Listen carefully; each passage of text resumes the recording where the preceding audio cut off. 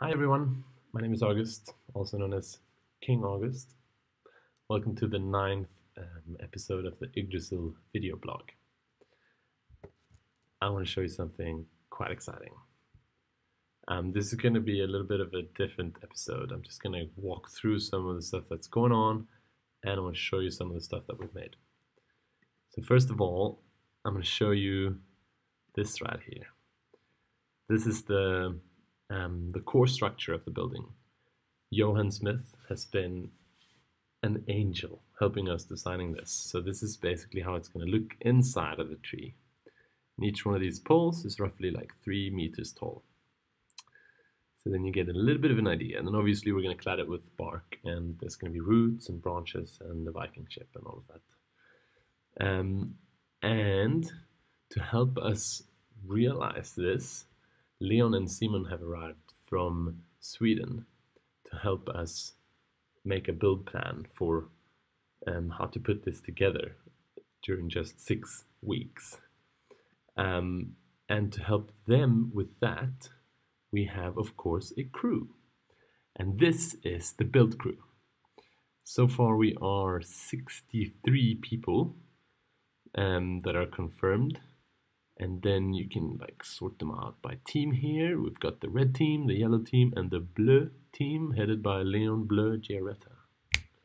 And Tash on the foods team, Tash and Daniel, and then August and Nix will be on the bird's eye view leaders. And to give you kind of an overview of what's going to happen, we've got this timeline right here. Quite excited to show you this actually.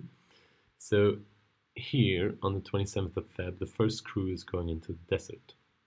We're roughly 7 people, and then in the second week another 20 or so will arrive. So as you can see, as time goes by, more and more and more and more people will arrive until towards the end we are 59 people in the desert.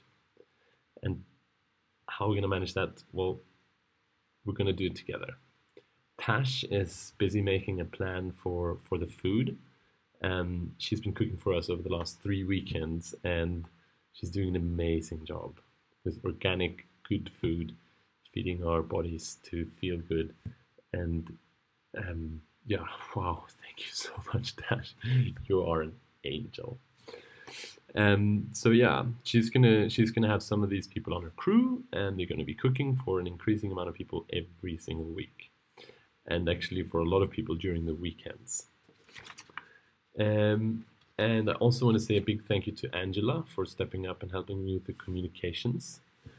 Luke and Tanith for making the camp plan. They're busy designing how the camp structure is going to be set up and built up in the desert. Bettina, Paul, and Angela for making the Kickstarter and planning the Kickstarter. Mirko is busy doing the fire plan. He just came up with the most crazy idea, but I can't share it with you because you gotta be there and see it burn. And yes, I also want to say a big thanks to all the more than 40 people that came to the last build weekend that ended yesterday. Thank you so much for all the benches and the tables and the recycling bins and the bride drums and the hawk that you built. It was such a pleasure to have you all here. Yeah, so basically in 7 days we're heading out to the desert, and yeah, everything is going together very quickly. We've ordered tons of material. We still haven't got all of it. We've spent a lot of money. We still haven't got all the money, so that's why the Kickstarter will be launched as soon as it's ready. And yeah,